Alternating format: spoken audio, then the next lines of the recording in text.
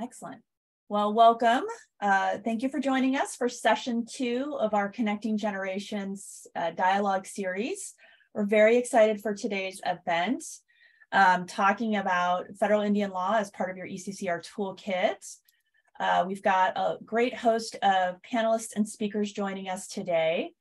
And I'm very excited to be part of the team pulling this together. So for those of you that don't know, my name is Stephanie Lucero. I'm the Native American Alaska Native Service Area Coordinator for the National Center for Environmental Conflict Resolution.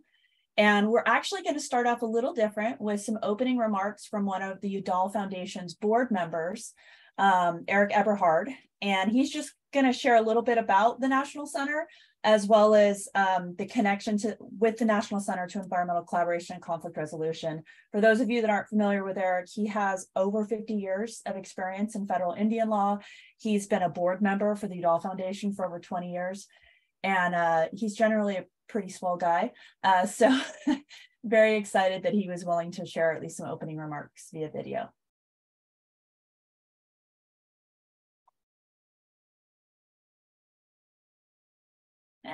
Hold on. Removing the chat box from his video. There we go.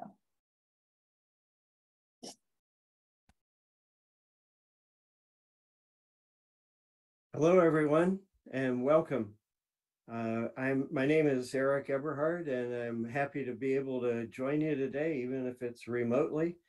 I want to talk for just a few minutes about the history of the National Center, how it came to be, and how it has grown and changed over the years.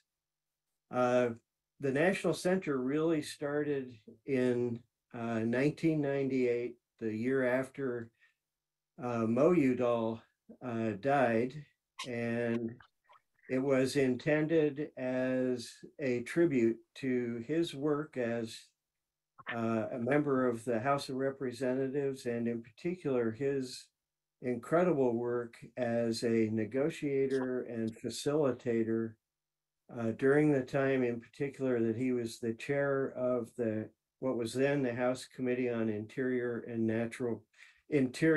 Insular Affairs, pardon me. And that was from 1976 to 1990. He had 2,700 pieces of legislation come before the committee. Out of those, about 1,800 were enacted into law. I paused there because I didn't want to overstate that, but I do think it was right around 1,800 that were finally enacted into law. Some took several tries. The Surface Mining Reclamation Act took 4 tries before it got signed into law. It was sent to the White House 4 times and vetoed 3 times. Mo was an amazingly intelligent man. He had the ability to put aside personal differences and find common ground on any number of issues. He was known for walking into a room full of people who were upset with him for something that he had proposed in legislation and walking out to applause. One of his skills was he was an incredibly strong listener. He knew how to listen intently and to respond directly to people. The thing that I think was really the motivation that led to the enactment of the amendments for what became the National Center was his work in Arizona, establishing wilderness areas in the state.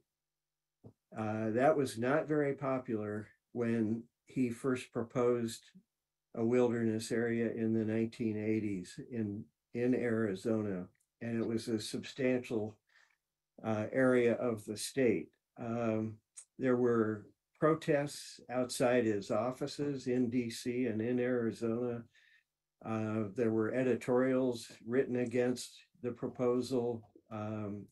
Community meetings were very heated.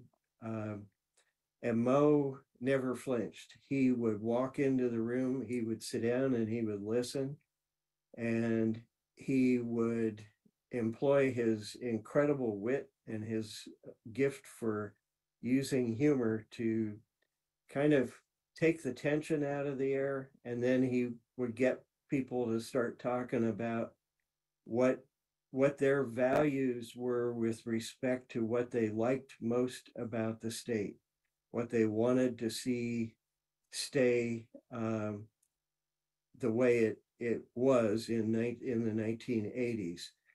And through that kind of back and forth, he was always able to tease out a little bit of agreement about everybody's love for the land.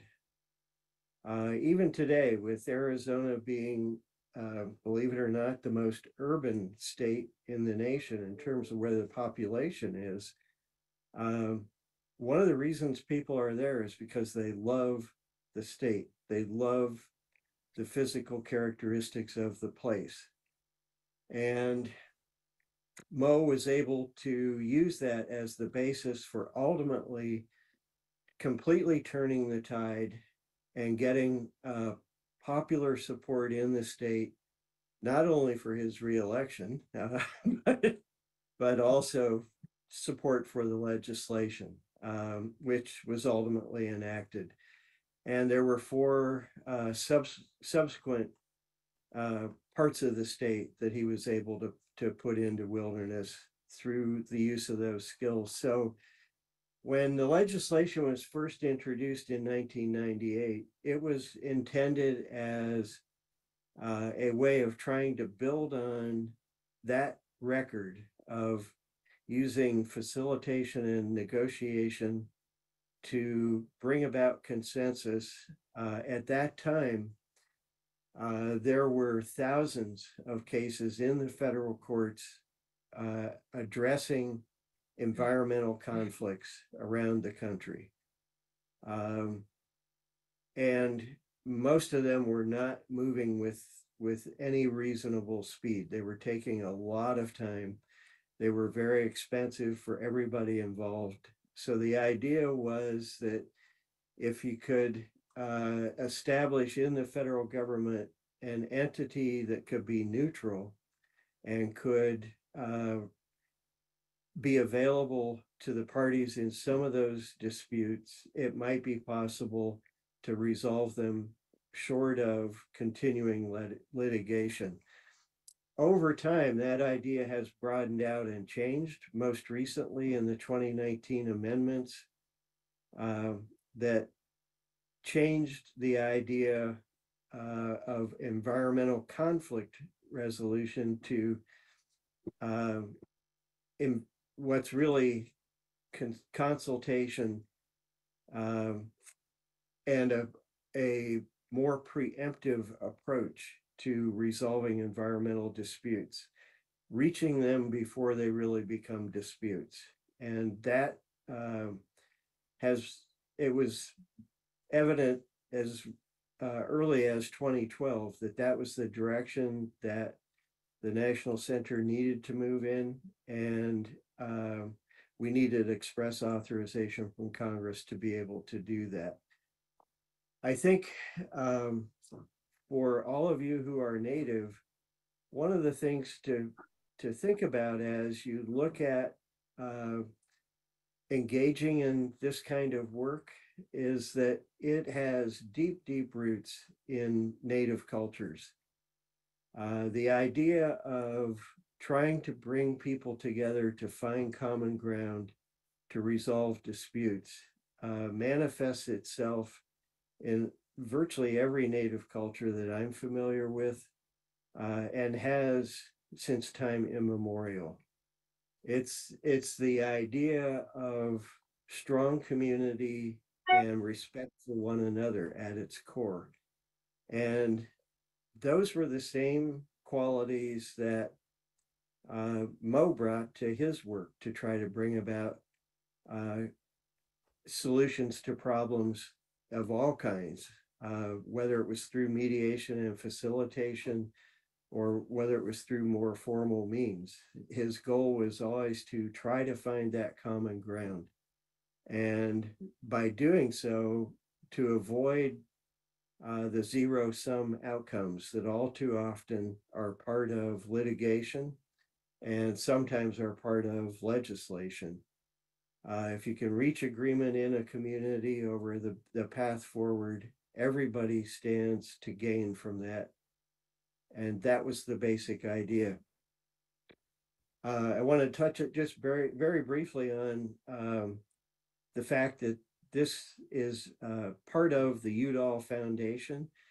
It's in part because that was the best place to put it, and the names matched, but it was also in part because a lot of what we do involves developing and supporting tribal governance and educational opportunities for Native students, both as undergraduates and in graduate programs.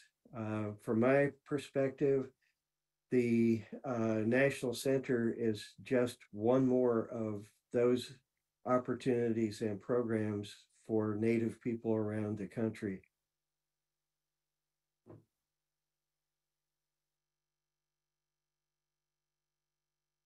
All right. Well, a little bit of history of the National Center and a good launch in today's discussion about federal Indian law in environmental collaboration and conflict resolution. So with that, I'm going to turn it over to my colleague, Lauren Cordova, who will be moderating our panel of great individuals today. So go ahead, Lauren. Thanks, Stephanie. Hello, everyone. My name is Lauren Cordova. I work with Stephanie and Ben for the National Center for Environmental Conflict Resolution here at the Udall Foundation. I'm based in Washington, D.C., and I'm happy to be here today. I'm also Taos Pueblo and Shoshone-Bannock. So I just wanted to kick us off and introduce our wonderful speakers, who I'm so glad they could join us today. I just wanted to say that we're grateful to have them joining us in their personal capacities. They're not here in a official capacity at all, and we have them here to share their insights as experts in federal Indian law and to share some experiences and real sort of conflict resolution skills. So with that, we'll go ahead and get started with Rebecca Horsechief, and I'll let her go ahead and introduce herself.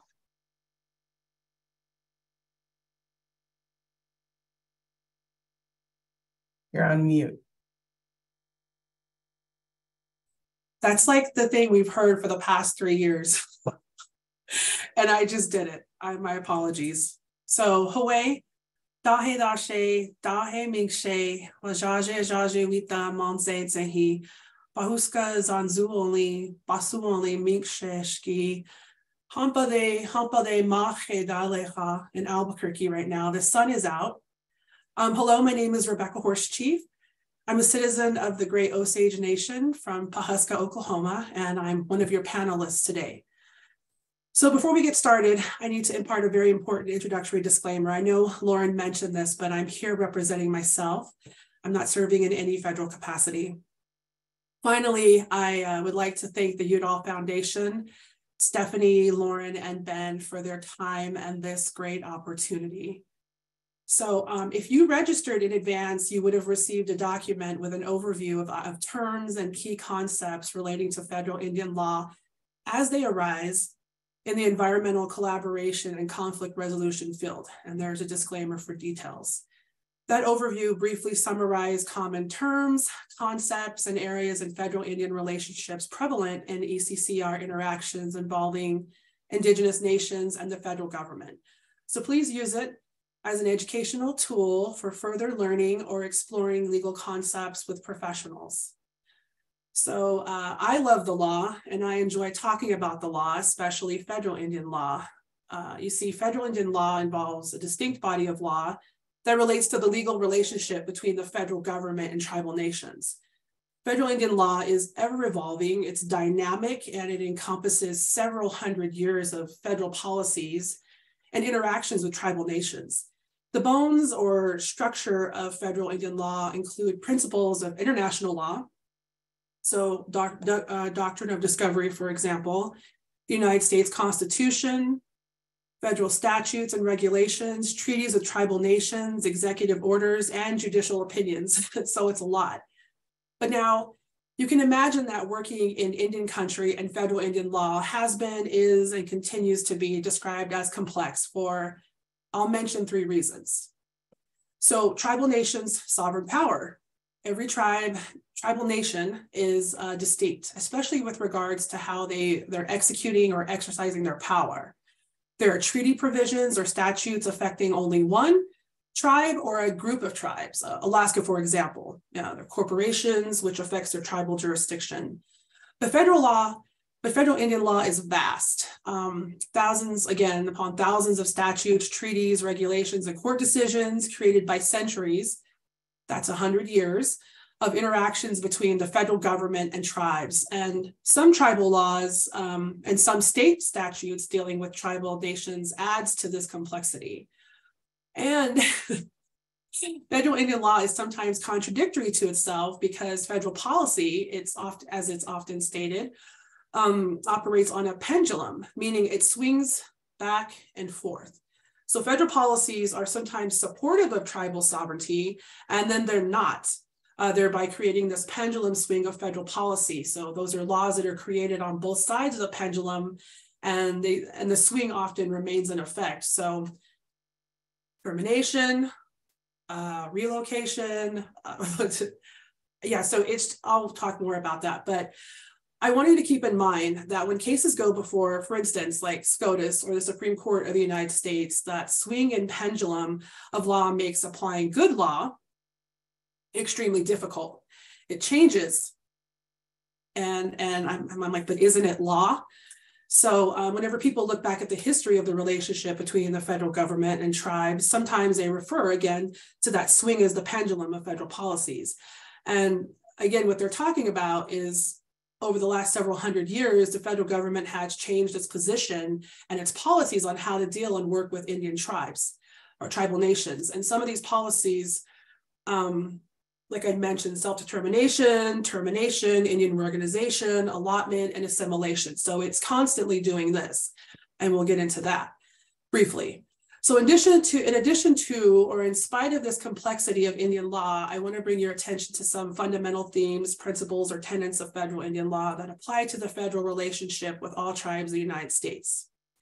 So again, inherent sovereignty. This is huge. The sovereignty or self-governing powers that tribes have are inherent powers. Inherent sovereignty means that tribes were already governing themselves before settlers came to America. And the United States recognizes those retained self-governing powers. Domestic dependent nations.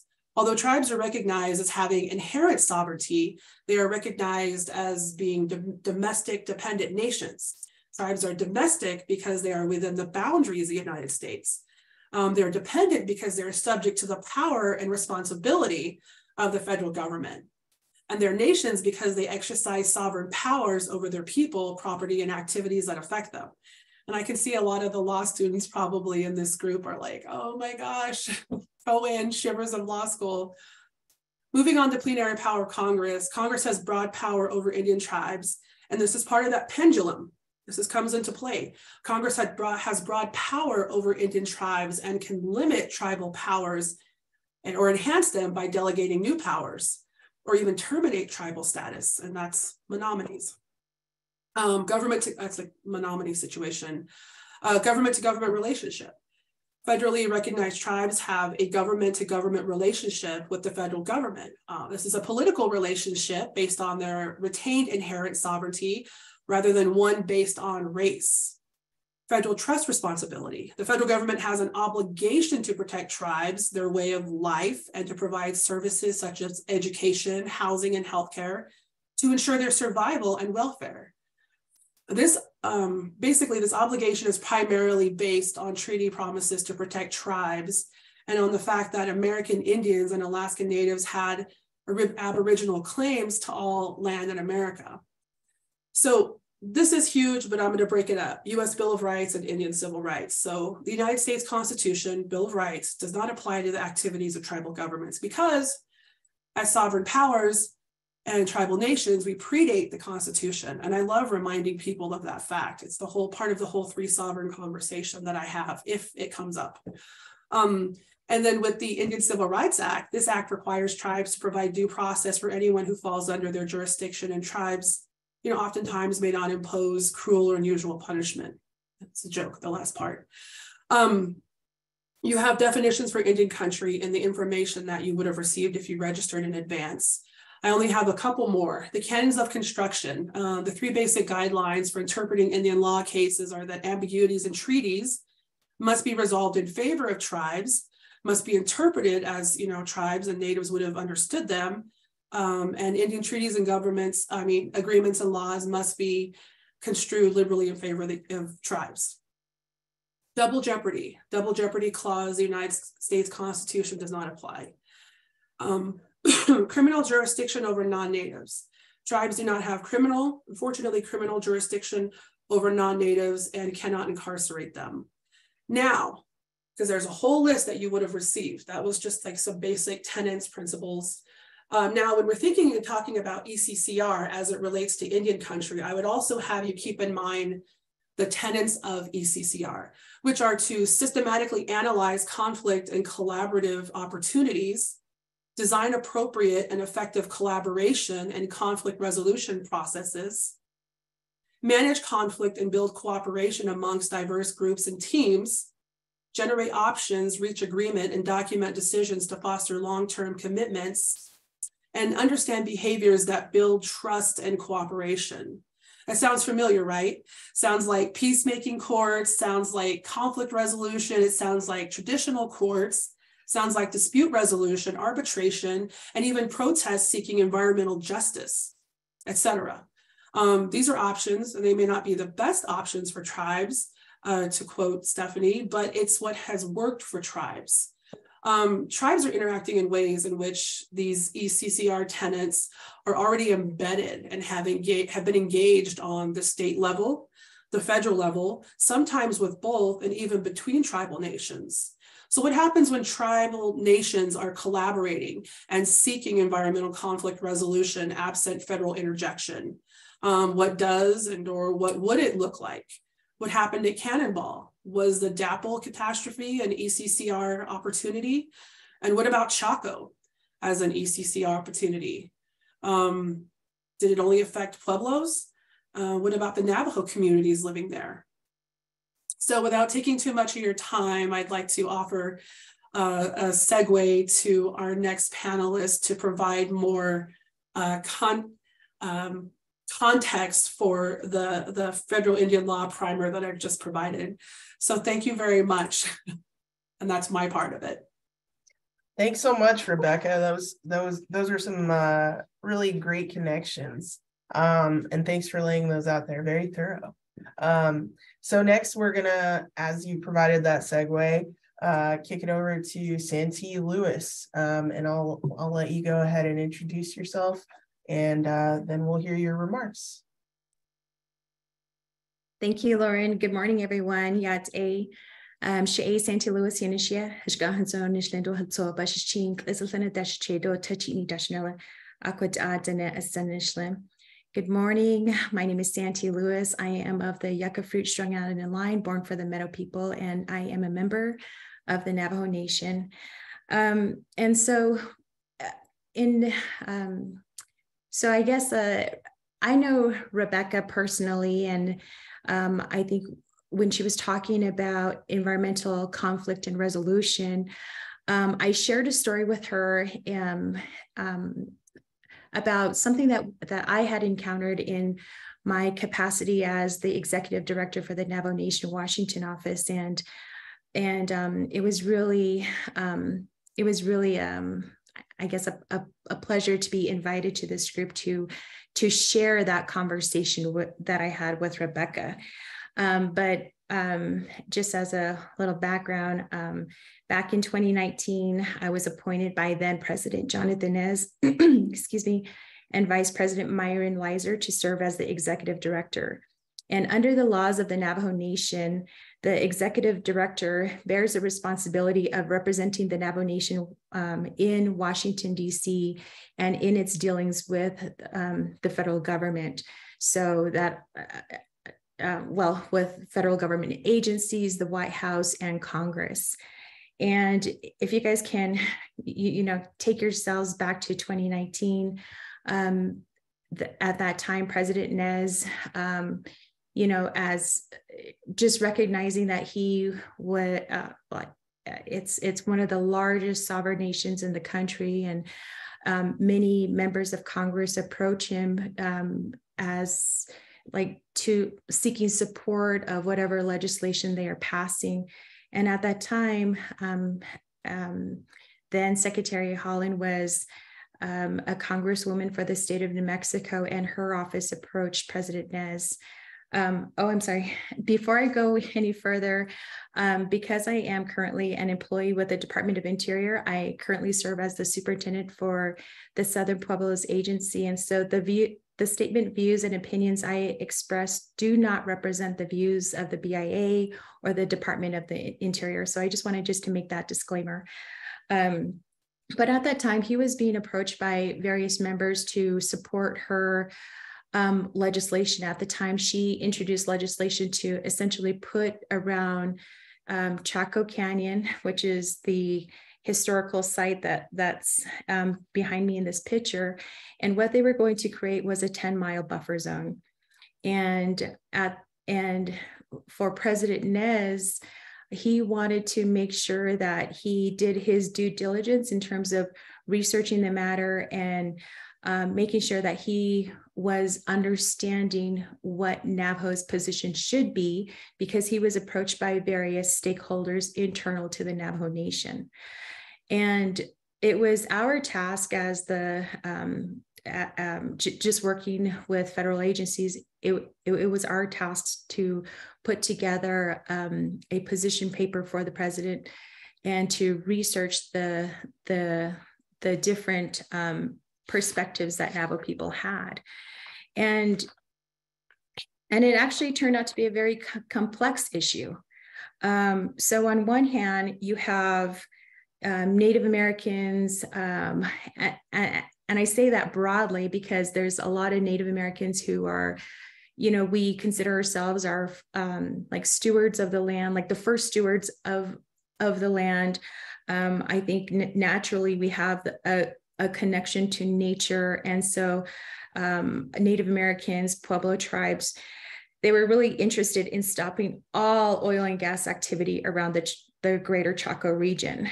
And on the other hand, I don't think that this is very, well, it's been made more public recently, but there were Navajo landowners who rely on oil and gas income for their livelihood. So just to give you guys an insight as to how much, there's actually 50 leased allotments to 5,500 Navajo landowners that receive over $6 million in oil and gas royalties within that 10-mile buffer zone. So it had a huge impact on Navajo landowners. And if folks attended any of the public forums, many of the landowners are elders. Many of them spoke about how they rely on royalty income. So if the federal government was going to stop all oil and gas leasing in the Chaco region, it would have a devastating impact on their livelihood. And so I think it's really important to also understand that around Chaco, what the department was saying was that we are going to stop oil and gas leasing for all federal lands. And so they also admitted that it would have no impact on any of the private land holdings or any of the individual allotments. But what folks don't quite understand is that the way that oil and gas leases are put out to bid, is they have to have unitization agreements where the units of land are put out to bid, and they may comprise of, you know, federal land, Indian allotments, state lands. And so if you're pooling all of the small federal pieces of land, you're effectively stopping oil and gas leasing activities for the Navajo allottees.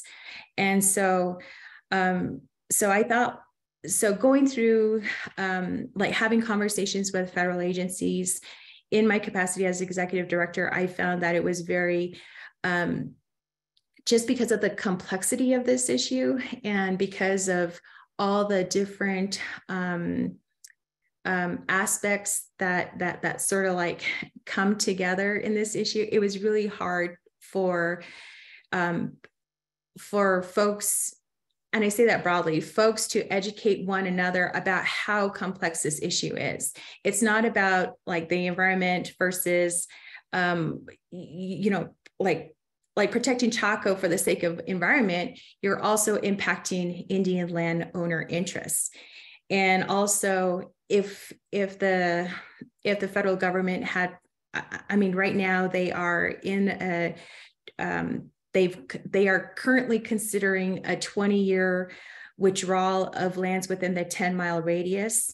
But if you actually look at the map, the buffer zone, it actually goes outside of the like 10 miles. I think folks felt like the federal government wasn't being honest with them when they're saying that there is this 10-mile buffer zone. Landowners also felt like, even though they state that this action does not apply, it still has a devastating impact. And then I think another point that landowners were trying to make was that why even have a buffer zone? Because arguably, when a national park is created, they take into account how much of the park should be protected, and if this moves forward, this would be the first national park across the country that has any kind of buffer zone. So those are some of the I guess points that landowners brought up to the Navajo Nation. And I think that President Nez and Navajo leadership in general were positioned, well, they were in a very difficult position, but also they started to also question the trust responsibility that the federal government owes to the Navajo tribe as a tribe. And then also the Indian landowners, they are also owed that trust responsibility as individual landowners. And the federal government also holds that land in trust for Indian landowners. And so I'm sure that the federal government is weighing its responsibilities to all of these different stakeholders, including the environment. And also, I think for Navajo landowners, they felt like the recent actions by Deb Haaland in her role as secretary could also be a conflict of interest, just recognizing that she was a Pueblo woman, and also, you know, she is a representative of the federal government as cabinet secretary. So I think folks were just kind of wondering, you know, what is why push this issue further? But also for Navajo, they didn't hear about any concerns prior to when the legislation was introduced. And so I think that when we talk about conflict resolution, I think it's really important to, one, understand the different perspectives that tribes have, but also especially in this case, you have so many stakeholders, and trying to find a consensus, I think is going to be very interesting going forward. So I just wanted to introduce this emerging issue, if you will. I think it's something that we will continue to see, I guess, develop. And I think that's what I wanted to share today. Thank you. Thanks, Santi. Yeah, interesting. I just want to thank you for that insight, because I think it is important to highlight when there are so many different views and interests at stake. ECCR and, of course, federal Indian law empowered ECCR can provide that equitable platform for everybody. So thank you for sharing that. We really appreciate it. And next, we're going to go to our final speaker, Troy Ward. And I'll let Troy introduce himself. And then after that, we are going to go into the dialogue portion of the session. So just, get your thinking hats on and try and come up with some questions, and we'll ask you guys to plop those into the chat. But for now, I'll let Troy take it away. Hi, thank you, Ms. Cordova. Halito Chimachukma, Chief Troy Ward, Michachatasio at Oklahoma. Hello, everybody. I hope everybody's well. My name is Troy Ward. I'm from the Choctaw Nation of Oklahoma, from the Six Towns Clan. There's a lot of good information put out there today by my friend Rebecca and by Ms. Lewis. I'm very grateful to be following two fantastic Native ladies like that. There's some really important points that are brought out as well. I have had a lot of experience on the ground since before I was a lawyer. When I was a law clerk, I was deeply immersed in all different players that have something to say with regards to environmental concerns. As Rebecca stated, we have hundreds of years as Native people of experience in trying to live in an ever-changing landscape of the law as applied to Native people, federal law, state law, and politics that swing on a pendulum back and forth.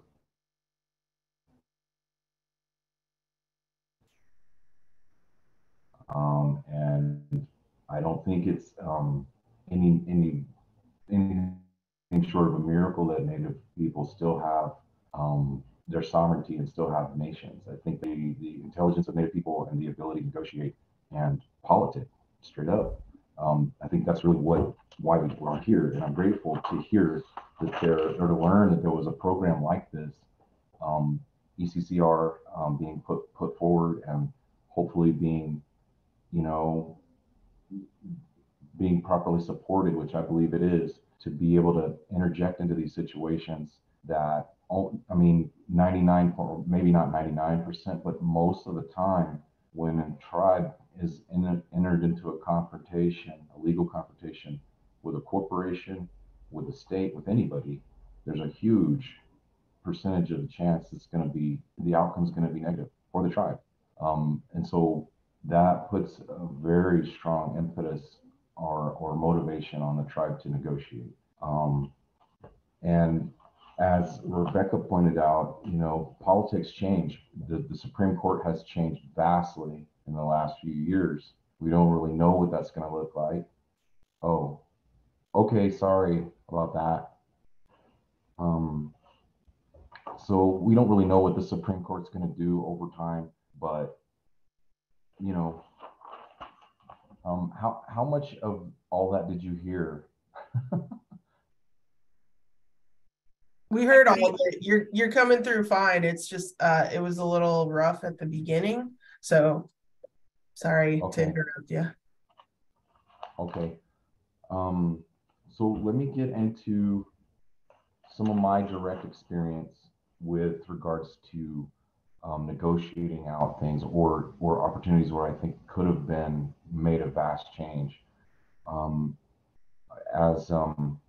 As stated into my bio or the introduction to me in the documents that were forwarded out to everybody, I've worked in litigation nonstop since I got my license. And one of the things that I worked on just before I got out of law school was an amicus brief for Dakota Access.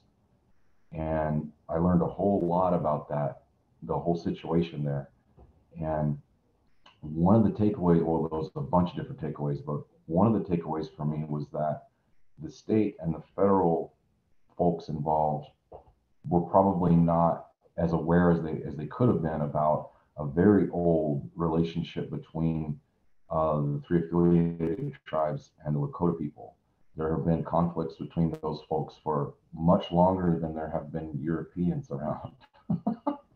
And so, I mean, taking that into account into a negotiating type of situation is important. If you don't know that these people are not going to get along very well, or have not got along for a long time, you're not going in as a properly equipped negotiator, in my opinion. So that's a good piece of information to know. Also, how could the tribes have ramped up some of the leverage they have to create a better place to negotiate from with energy transfer partners or some of the other players involved? How could we support them to put them on an even playing field at the negotiating table? That could have been accomplished with a number of different things. Or there could have been, for example, under the Hearth Act, there's ways that tribes can enact their own environmental controls for their land. It's approved by the Secretary of Interior. And it's from that point forward, everybody's got to follow those rules that wants to do anything that affects the environment on tribal lands. There's also the Clean Water Act. How could that have been put into play? That was one of the major disputes, was how the Black Snake, how that pipeline might affect the water supply. Under the Clean Water Act, tribes can apply for treatment as a state, and I'm not sure whether either of those big groups of tribes were looking into that at the time or had already gotten that. But how do we support them? How do we put that knowledge out there? Who does those negotiations? Who's the best person to put out there, right?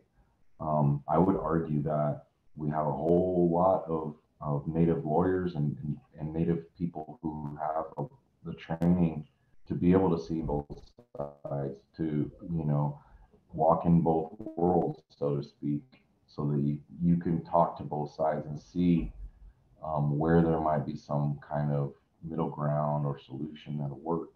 Because as Santee and Rebecca said, this often is it's a zero-sum game. Actually, I think it was the introductory speaker who said that.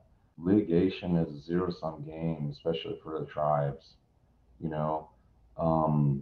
and it's usually not gonna end up very good if it goes to court. So it behooves everybody to figure out how to negotiate these things out before they get ugly.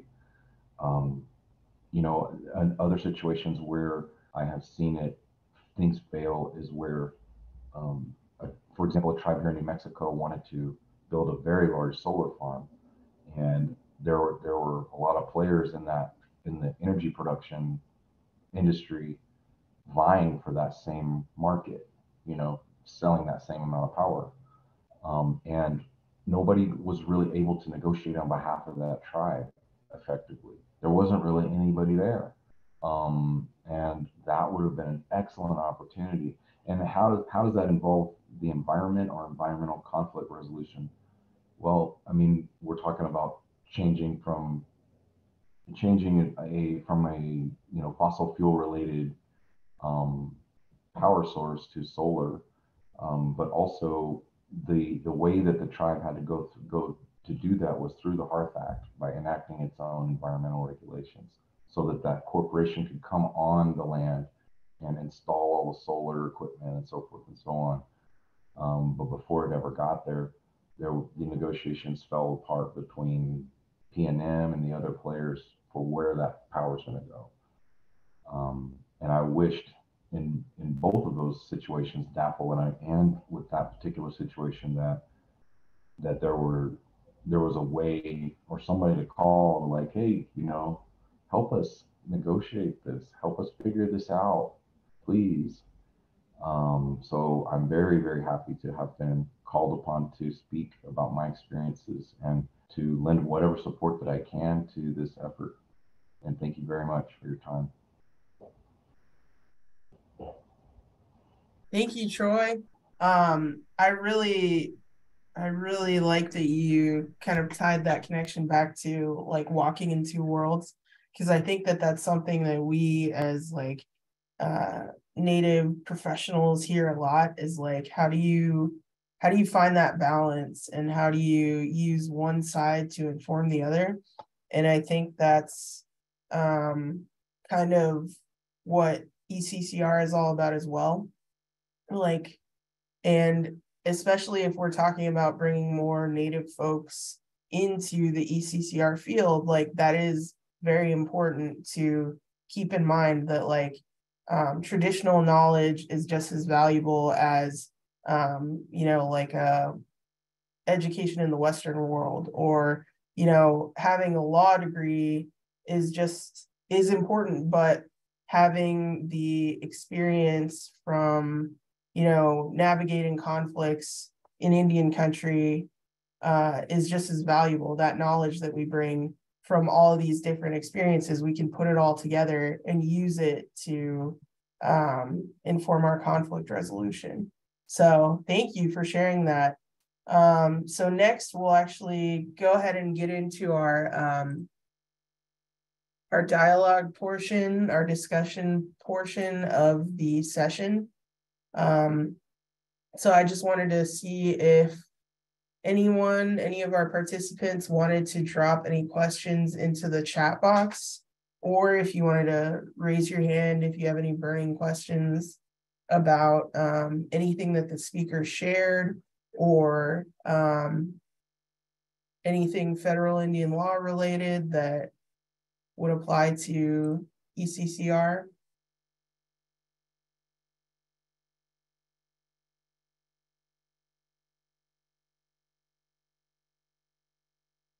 Let me just check the chat box here.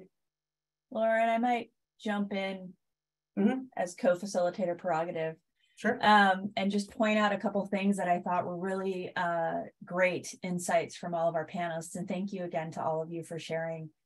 I think Santee, you talked about this a little bit, but it also kind of permeated through all the discussions, is this concept of real and perceived impartiality, both the ability to walk in two worlds, as Troy mentioned, but also ensuring that participants trust that there's not a personal conflict of interest, and kind of that struggle, particularly for Indigenous facilitators and mediators, and just generally, where those affiliations stand. And I'm just wondering, it's a difficult path to walk, and I think it's a difficult path to walk for any facilitator or mediator, to kind of be there for the participants and allow that space for them to share their concerns.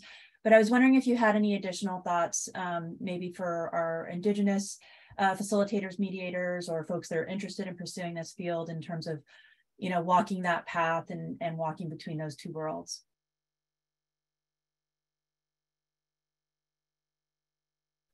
Oh, well, thanks for the question. I think one, it's just to have,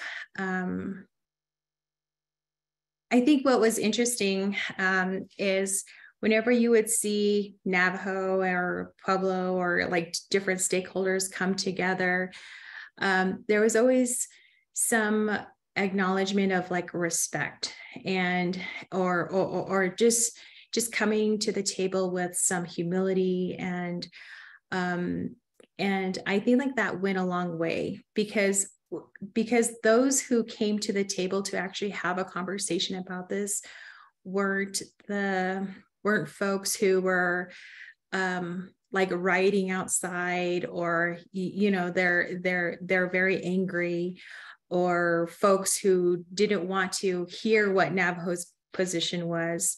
So I think that whenever you come into negotiations, you have to be willing to hear the other side and try to understand, or like have some empathy, and just hear them out and not to cut them off.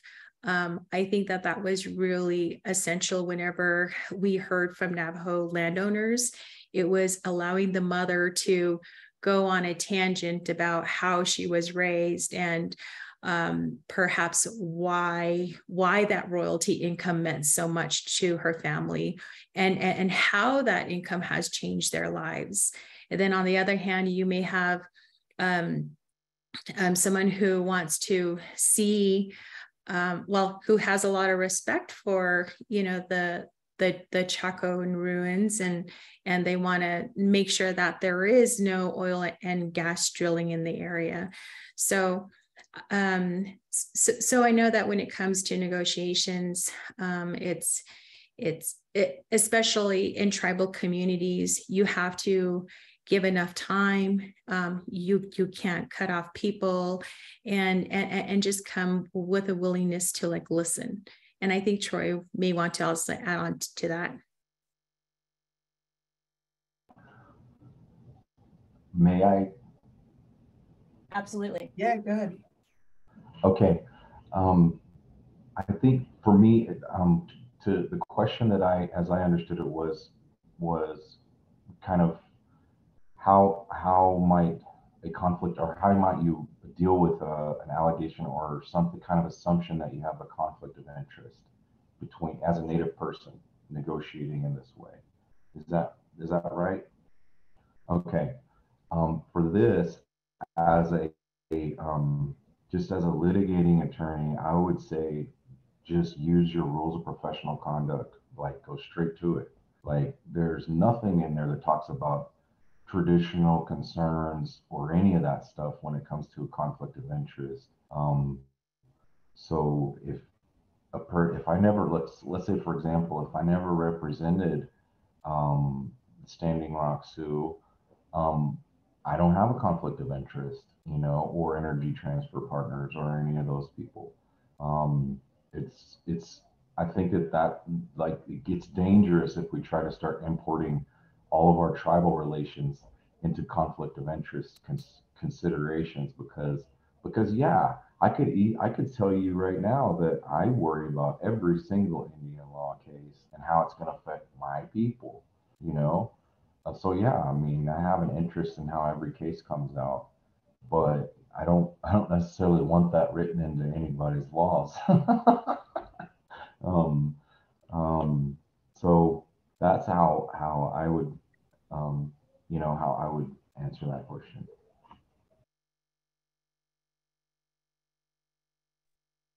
Rebecca, did you want to add anything? No, that's great. I was actually looking at the chat and deciding who should answer what, but I see that Susan Goodwin asked about the DOI's policies on stewardship of our natural resources.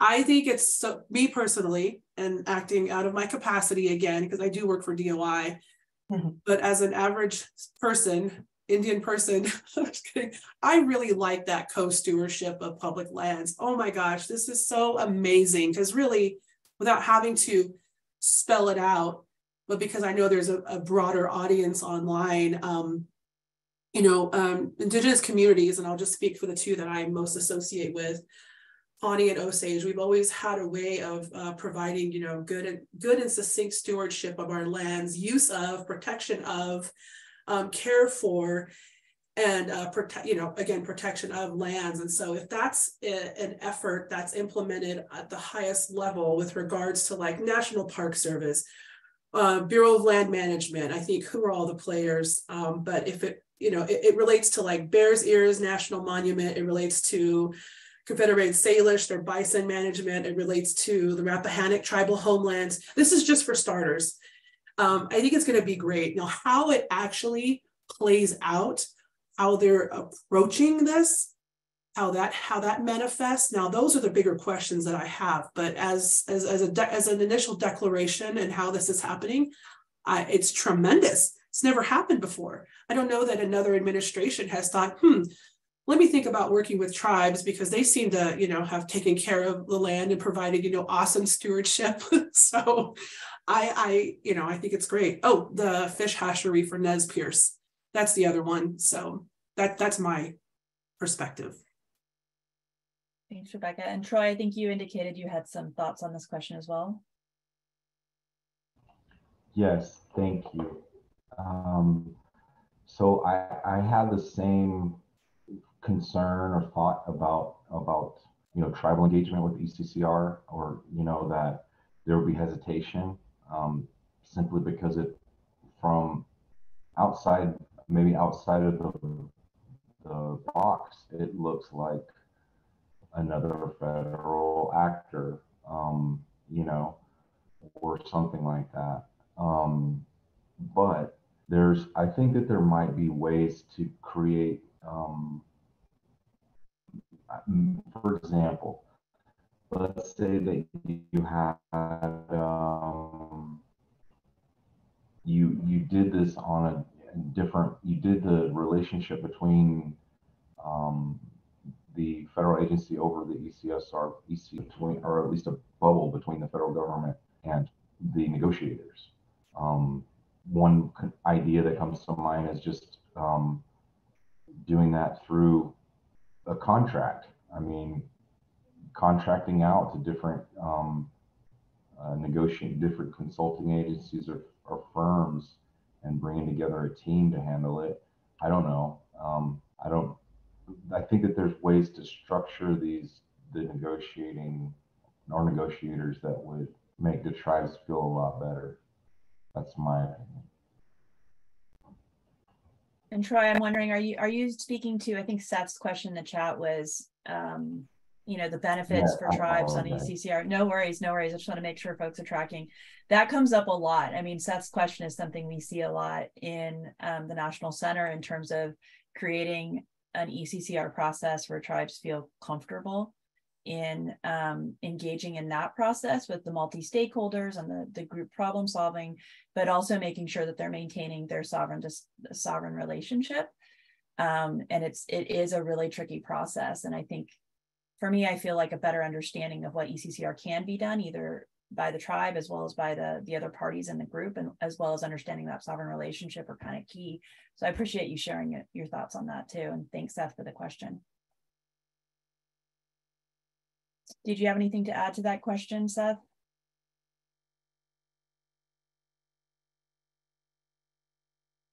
Oops, mute again. Not really. I was just curious if the panelists had any additional thoughts on that. It's something as having facilitated different processes where I see that and I'm like, gosh, it would be great if this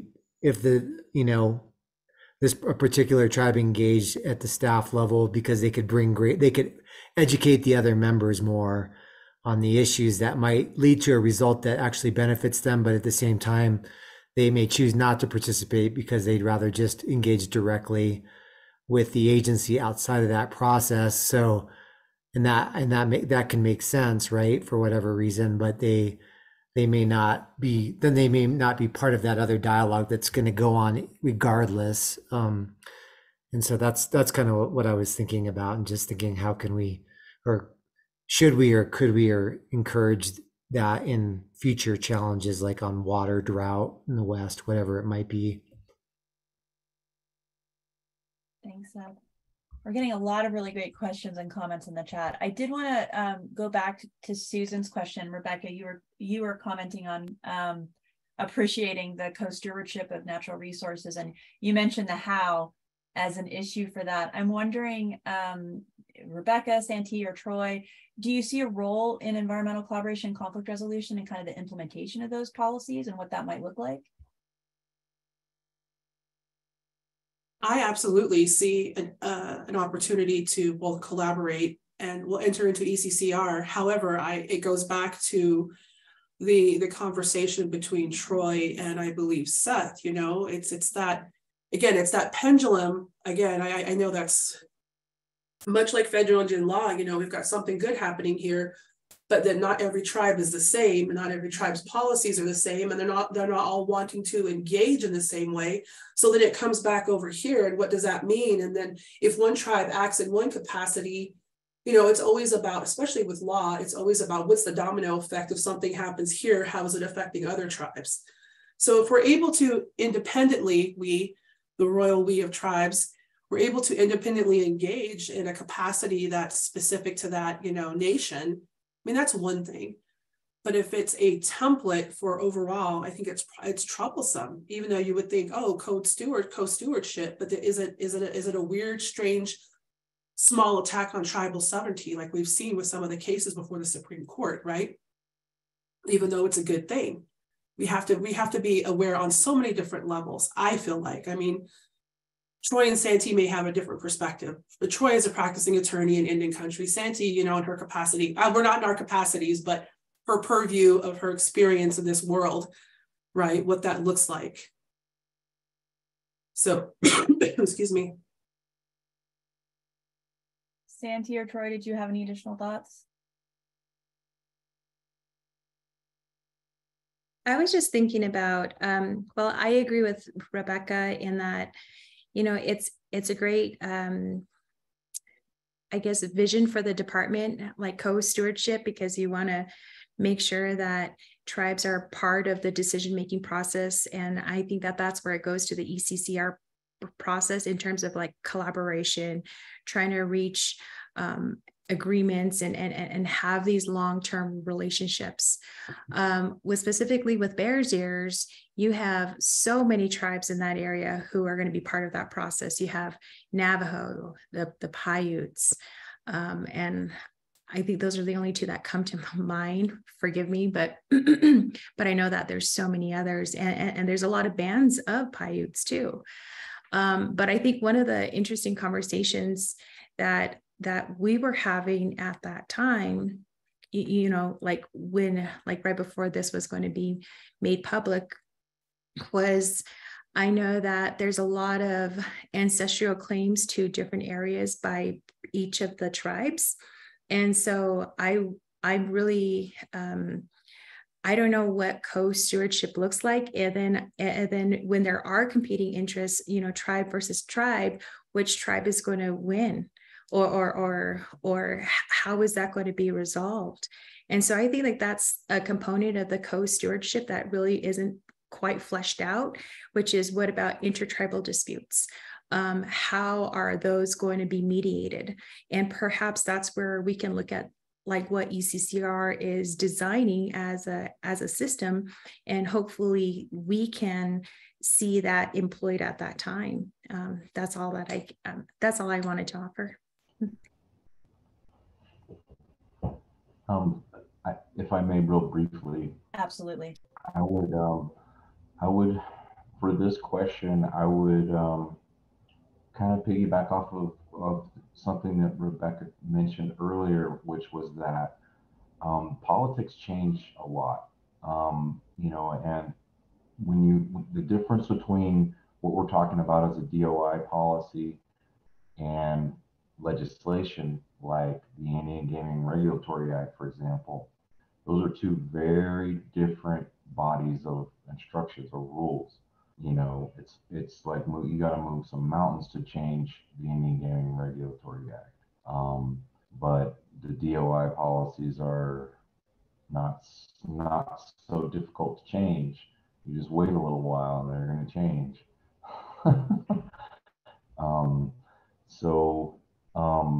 I think that is something that makes me hesitate, but also I think the Indian Gaming Regulatory Act and the way that it has played out is with regards to how states and tribes have to interact could be very instructive, because it's a win.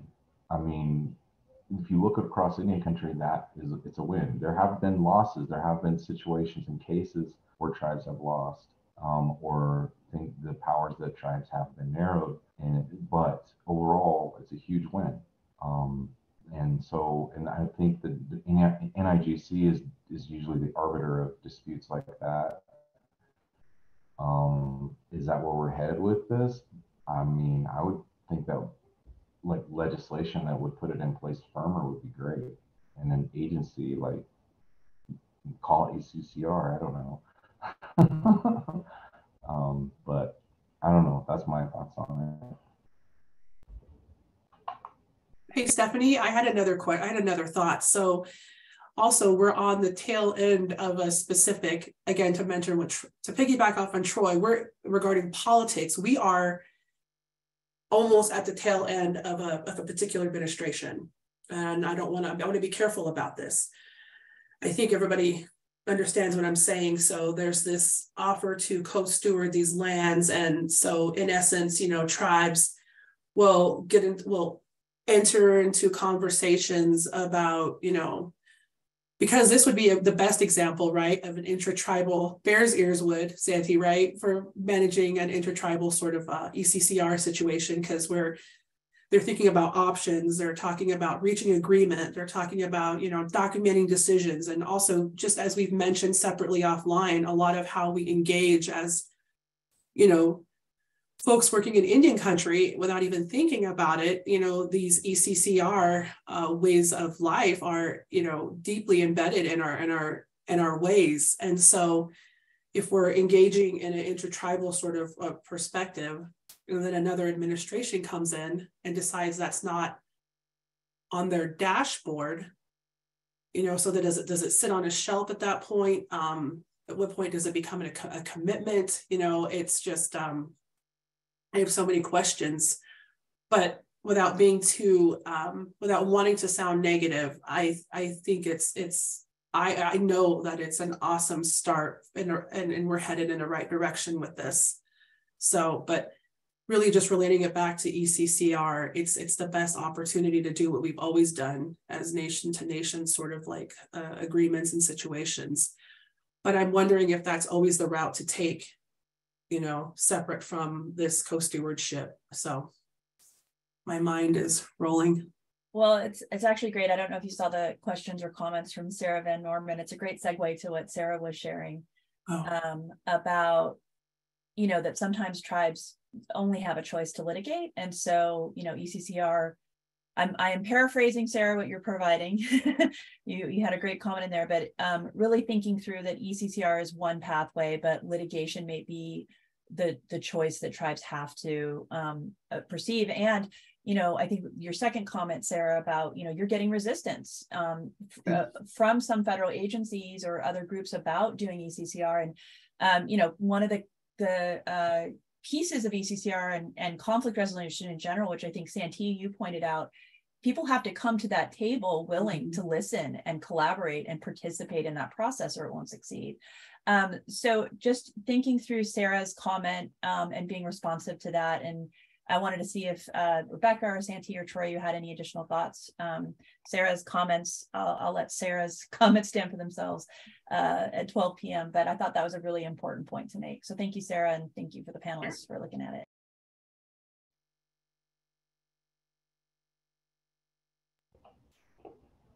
I will say, Ms. Van Norman, that I agree. I didn't mean to say that I don't think there's a place for litigation. Obviously, I would be out of a job, but I didn't take it personally. Yeah. I think I was just trying to emphasize that just from a risk management point of view, you got to be real honest about it when you're looking at litigation with a tribe, But yes, and also which I want to say which district, but which appellate court are you in has a lot to do with it. Are you in the? Couldn't agree more. Are you in the 5th? Are you in the 10th? 8th. Yeah. Yeah, we're in the 8th, and I will also note. And this is just depends on resources, just like you said. There's a lot of space that various tribes in my region are evaluating. How do we use our state processes effectively? Because, tribes traditionally, and for great reasons, are allergic to state court, but sometimes there's some really important things that you can do there that you can't do easily in federal court for whatever reasons of procedure. But Yeah, there's some interesting things that you can, that's another discussion, but there you go. I love that. I love that. Don't leave any stone unturned or any tool off the table, right? So Yeah, because then we'll start to have we'll have to start talking about McGirt if we go there, Sarah. Which means we have to talk about Castro Huerta, which I do not need to do anymore today. Exactly. That's a whole other webinar. Yeah, for sure. Lauren, I think we've got almost everybody's questions from the chat except for Dana had a question very specific on federal Indian law. So another good segue. How often are the canons of construction applied by the courts? Do they typically rely on it, or does it vary a lot? Which perfect segue. Troy. oh gosh, it depends.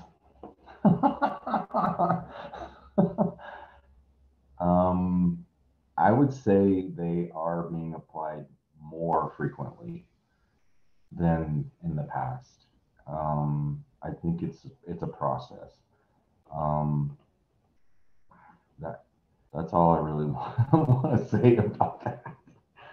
I don't want to get too off into the weeds on that, but I mean, like some of the best cases I've seen where the canons of construction were applied completely faithfully, then they just get tossed out at the appellate level. So I mean, I think it's, like I said, it's a process. They're still being implemented, I think, in the federal landscape. They're not all the way there yet. That's just my thoughts. Thanks, Troy. Rebecca, Santee, did you want to add anything to that?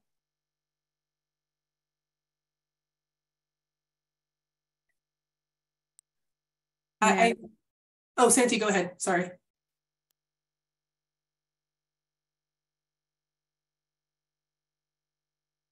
No? Okay. So I think it's nice to see that it's something that's I can read and write about. I don't always see it in practice. That's why I laugh. I think it was applicable at a certain time, and it's just, it's just there right now. It's more of an ideal. What did you say, Troy? I said it's more of an ideal. Yeah. That, at one point. It's aspirational. Yeah, for me, I almost feel like it gets to what all of you were sharing earlier as well, is both federal Indian law, the law in general, and then even just thinking through ECCR as a tool for individual tribes or an individual situation. It's also fact specific. And so like really looking at all those facts, looking at the tribe, looking at the history, looking at the treaties, looking at the laws that have been applied or have they been applied. Does the tribe have Clean Water Act, tribes of state status? What's the history of all of that, which district are you in? It's such a complex issue, and there's so many issues to look at. It's that's where it kind of resonates for me.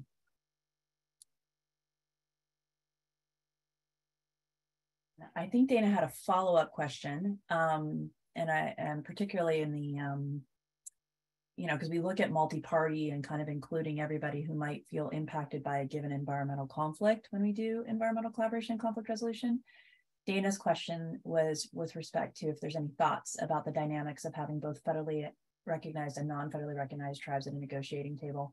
And I will preface that, in some situations I've seen where the federally recognized tribes support that, and some situations I've seen where the federally recognized tribes do not want the non-federally recognized tribes at the table.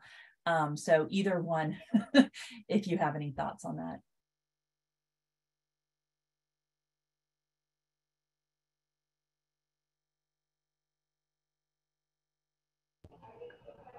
And I've seen that come up a lot. Go ahead, Troy. Up on that I think this one, to echo something that both Ms. Lewis and Ms. Horse Chief have said, and Mrs. Sarah, Ms. Cordova, it's a situational sort of thing. I mean, I think it would very much depend on who those folks are and what their relationship to each other is. That's the first question I would ask. Maybe it's great. Maybe like, for example, I'll speak about my own tribe. We assisted the Jena Band of Choctaws and the Mississippi Band of Choctaws become federally recognized. So we have a very long relationship with them and fully supportive of that. Also very far apart geographically. So it's hard to imagine an environmental issue that would, where, in the past, where maybe Mississippi was state recognized and not federally recognized. It's hard to imagine an environmental conflict where that might play, but just to state that the federally recognized tribe may be supportive of federal recognition or their rights or something like that, or they may not be. There may be competition for resources, or there may be old relationships that we don't know about. But it would be really, I think it would be good to have anybody, because I mean, like I was saying, Mississippi wasn't, or Jena wasn't federally recognized, but they are now. So you got to consider that the state recognized tribe may be a federally recognized tribe soon or in the future, So it's a great thing to think about, though, and introduce into the dialogue.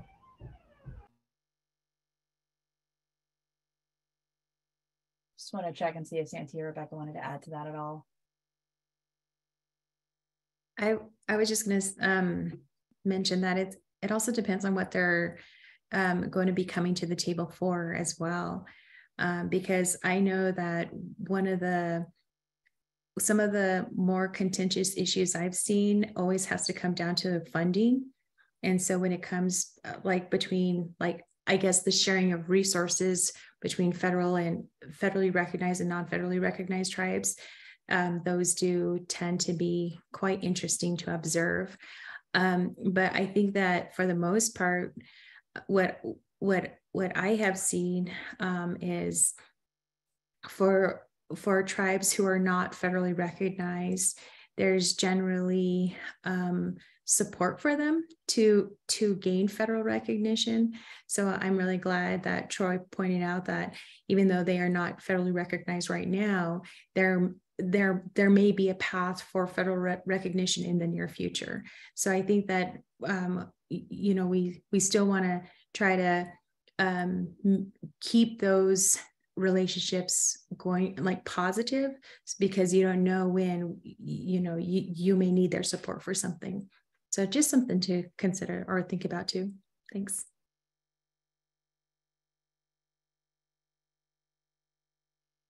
Rebecca, did you want to add anything? Yeah, excuse me, I was having to cough. Oh yeah.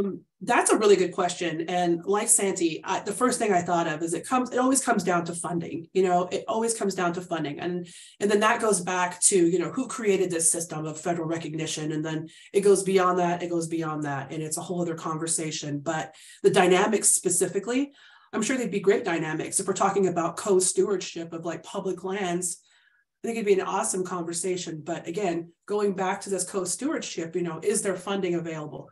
Who has access to funding? And typically, with these agencies, again, speaking, as an individual who's looked at these websites, typically funding is not optional. It's only for federally recognized tribes.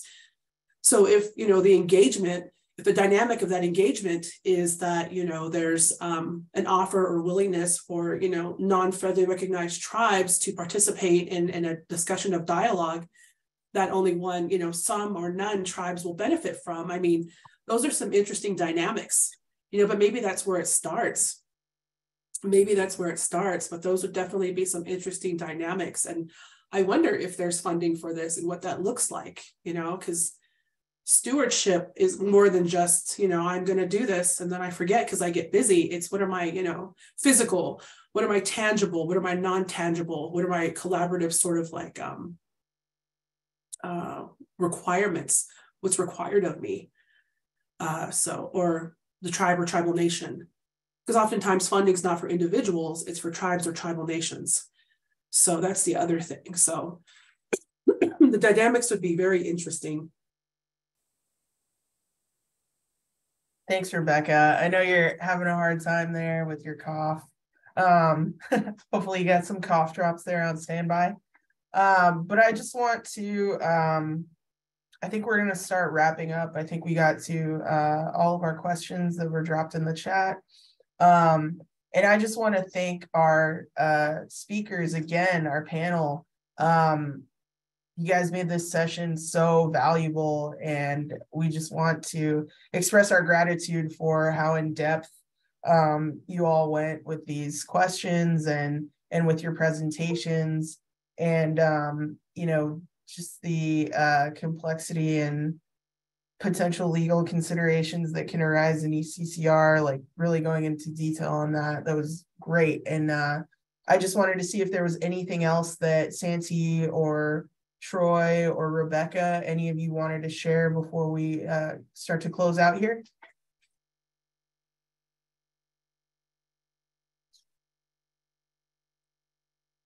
I will just say thank you very much for the opportunity to speak today. I very much appreciate it. Thank you very much. Thank you. Thank you. Thanks, Rebecca. So thank you for the opportunity to be here today as well, and for your time and for your participation. I just wanted to, I guess, like when I was thinking about, just going back to the Chaco issue and Navajo Nation's participation, the federal government's participation, and I'm just really curious about how the government is going to reach its decision. And so I think that I just wanted to put that question out here to all of you guys, which is how do you think that the government makes decisions when they're dealing with so many sovereigns, tribal sovereigns? How like just really, just think about it. And then also, how do you know when a negotiator knows that they have reached a consensus? Because I think those are really difficult questions that we, like for the Navajo Nation, I think it was just seeing what Navajo leadership had to deal with. I think it was really difficult for them to reach a consensus internally. And I don't think that they ever had. And so I just wanted to put that out there, something to just think about. And if you ever find yourself in that facilitator role, you have a big task ahead of you.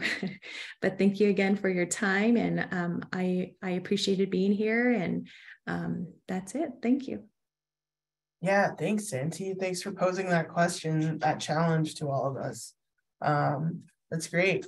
And I'm just going to go ahead and drop into the chat some information on our last two upcoming sessions in this webinar series. So as you all know, this is the second in our 4-part series. So please join us. You can pre-register or just register a day of for session 3 and session 4. Session 3 will be on April 7th. It'll be building community, connecting participants and ECCR practitioners through stories from the field. The original intent of that session was to provide mentorship in the community of practice. So we're really looking forward to that. We will also be sharing some hypotheticals in that session, which Troy will hopefully be joining us for, and possibly the other panelists here, but we'll see. And then session 4 is May 19th, and that session will be on correlations between ECCR and the overall health and well-being of Native communities. That one is going to be the culmination of this series, and we're hoping to draw some connections there.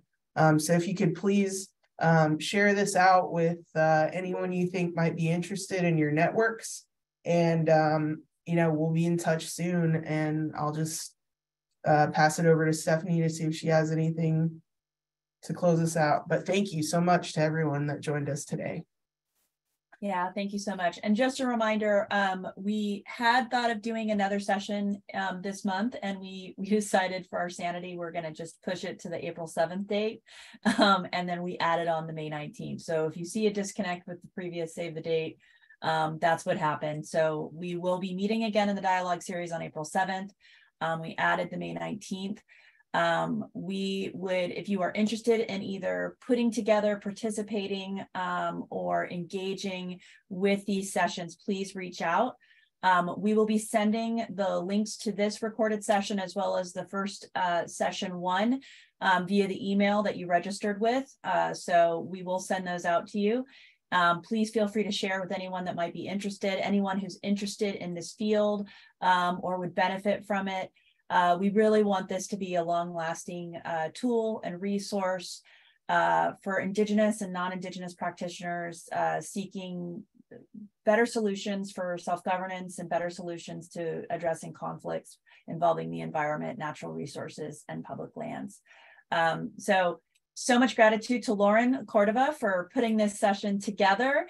Gratitude to our speakers and panelists as well for your time and your thoughtful comments and sharing, and to all of you joining us today and taking the time to engage with us and sit on the webinar, and look forward to seeing you again. So with that, thank you everyone. Have a wonderful rest of your day. Have a wonderful weekend, and take care. Bye, folks.